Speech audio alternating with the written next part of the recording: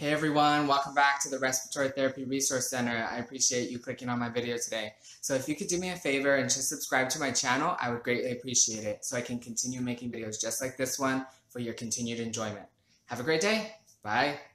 Hey everyone, I hope y'all are having a great day today. So today's video is on vent changes using ABGs as your guide.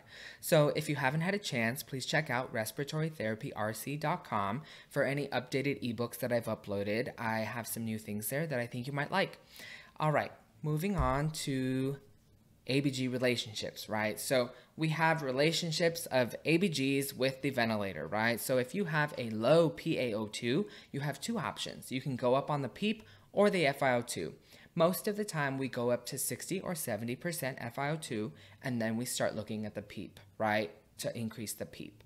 So those are your two options.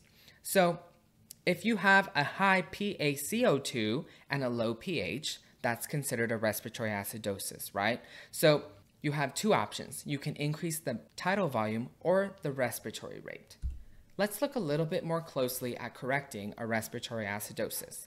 So if we're looking at a volume control vent setting with the following settings, FiO2 of 50, respiratory rate of 16, tidal volume of 420, flow of 50, and a PEEP of 5, and then we have this ABG come back at 7.1, 65, 75, and 25, we would say that is a respiratory acidosis, right? So we have two options. We can either go up on the respiratory rate or go up on the tidal volume. But remember, respiratory rate times tidal volume equals minute ventilation. Minute ventilation is truly the one that we're trying to increase. You can increase either one and achieve a higher minute ventilation as well. So, a few notes on respiratory rate include always check your I to E ratio, right? You want to make sure that you're giving your patient enough time to exhale. If you're not, you can always adjust the flow on a volume control setting or the I time on a pressure control setting, right? And that verification of a proper I to E ratio will help prevent auto PEEP, right? You don't want your patient to auto PEEP and eventually have barotrauma to deal with later, okay?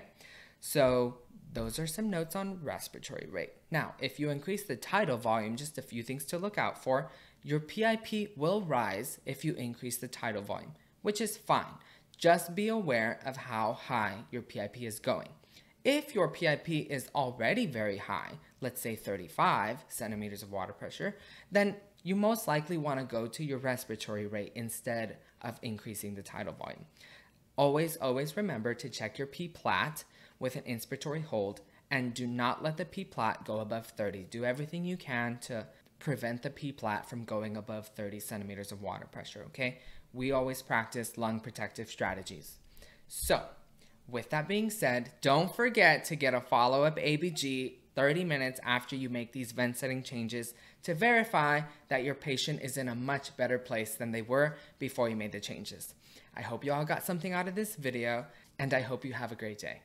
All right, thanks for watching. I appreciate y'all taking the time to watch this video. I hope you enjoyed it. I hope you learned something new.